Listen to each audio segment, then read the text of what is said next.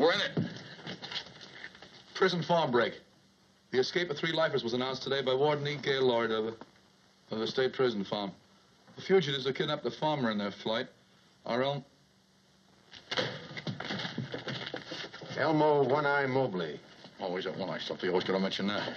R.T. Waters, farmer of Akota, gave a description of the 3 men who commandeered his car at the point of a gun. I should have blasted his head off with that shotgun. Chicamaw. Stuff's all I can talk about. Come here. This dance hall, the Meadowbrook. You know it?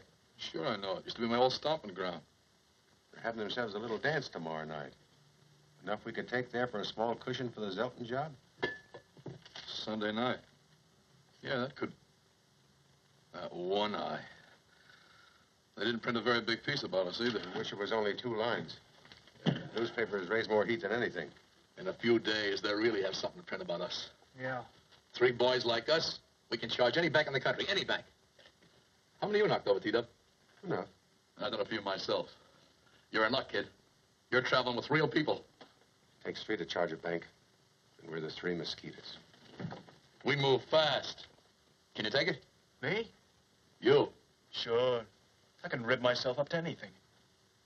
Maybe. You ribbed yourself up once to killing a man, didn't you? Didn't you? Yeah. I sure did.